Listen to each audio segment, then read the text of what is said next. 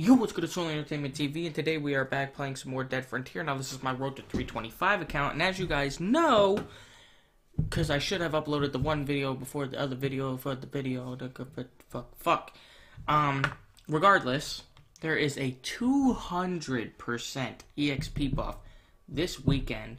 I'm going to throw on an extra, I believe it's 50%, right, for the credit shop boost. I fucking use these things all the fucking time, but I can never remember.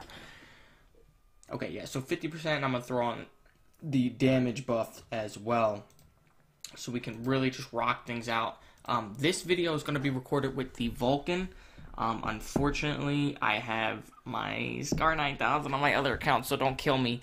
But we're going to do it in typical boss hunt fashion, at least typical for me now, because I like to bring back the fucking nostalgia, baby. I don't know if anybody does this anymore, really, if I'm gonna be honest. I think I'm the only one that does it, but I don't really pay attention. So